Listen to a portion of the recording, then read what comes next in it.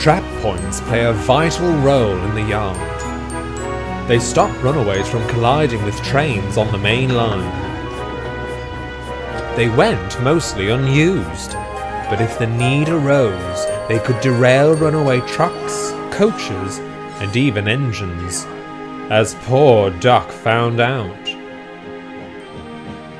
Duck had been working with a trainee driver. He was keen to learn, and not just about driving the engines. He was eager for his tea break, which was really a chance to shadow the station master.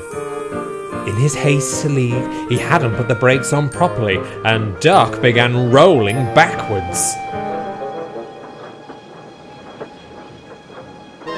He shut his eyes as his weight shifted, his wheels left the rails, and he came to a halt. Duck was thankful the trap points had done their job, but he was less thankful for the engine that came to his rescue. "If this is the Great Western Way, colour me unimpressed," huffed Fergus. "It wasn't my fault," scoffed Duck. "Anyhow, it could have been much worse if not for the trap points." "If you'd been doing it right," retorted Fergus, "you wouldn't have needed trap points. They're just an excuse for your blunders." Duck was furious.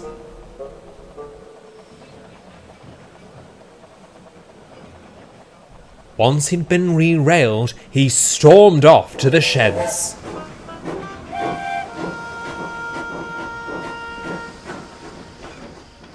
Where does he get off with that do-it-right nonsense?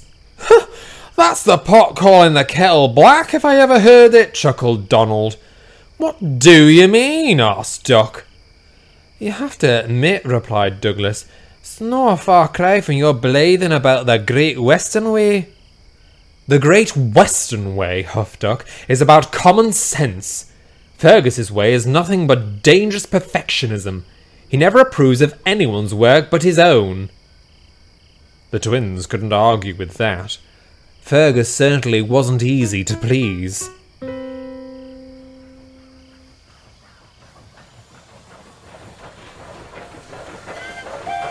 Duck was hard at work for several days afterwards. The driver wanted to make up for his mistake. Duck wanted to show Fergus a thing or two. This was easier said than done. "A bit smoother when buffering up to those trucks.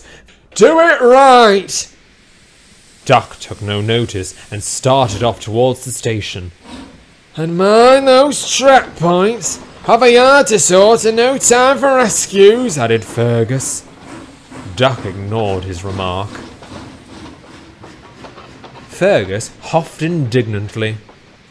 "I don't know, these younger engines," he grumbled to the trucks. "No discipline, I tell you." The trucks, who much preferred Duck to Fergus, ignored him.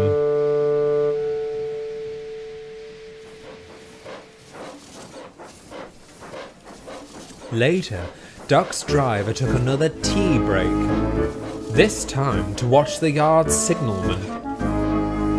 Fergus was shunting close by. The driver watched as levers were pulled, points were changed, and Fergus rolled smoothly towards the trucks. That's right, Fergus smiled proudly. The driver noticed a lever that seemed to be untouched. "What does this do?" he asked, grabbing hold and giving a pull. "Don't touch that!" cried the signalman. Everything happened at once. Fergus was puffing out of the siding with some vans when he swerved suddenly. "Whoa!" he cried. "Stop!"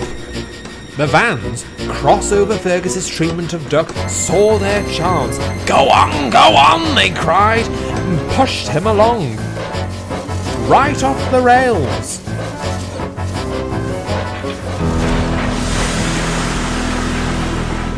"Ouch!" he cried, as the vans howled with laughter. Though trap points are normally worked by powerful springs, they can be operated by the signalman if necessary. The driver had done just that, and sent poor Fergus off the rails. Oops, he blushed. Out, out, out, yelled the signalman, shooing him out of the box. The driver got back to Duck just as the yard manager arrived. Get steam up quick as you can, that goods train is due out soon and needs sorting. What about Fergus? Asked Duck. I'll leave him where he is, we'll deal with him later, replied the yard manager. Duck set to work at once.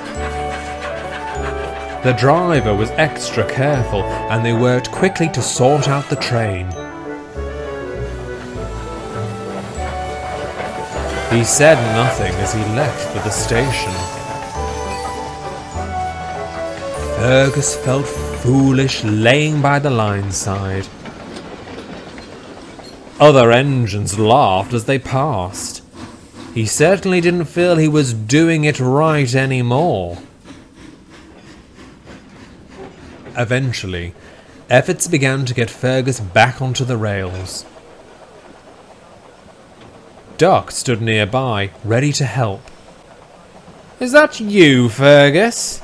I am surprised.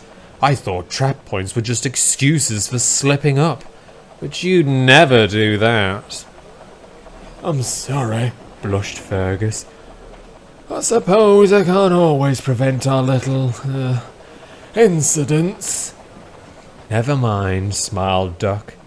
If you ask me, admitting you were wrong is very Great Western. The two engines chuckled as Fergus was brought safely back onto the rails.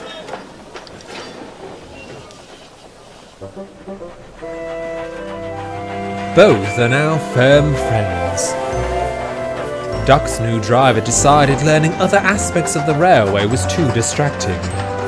He became a good driver, and there were no further trap point mishaps. Fergus gives a hearty whistle whenever he sees Duck in the yard, and there was no more talk of doing it right, at least not to the Great Western engine.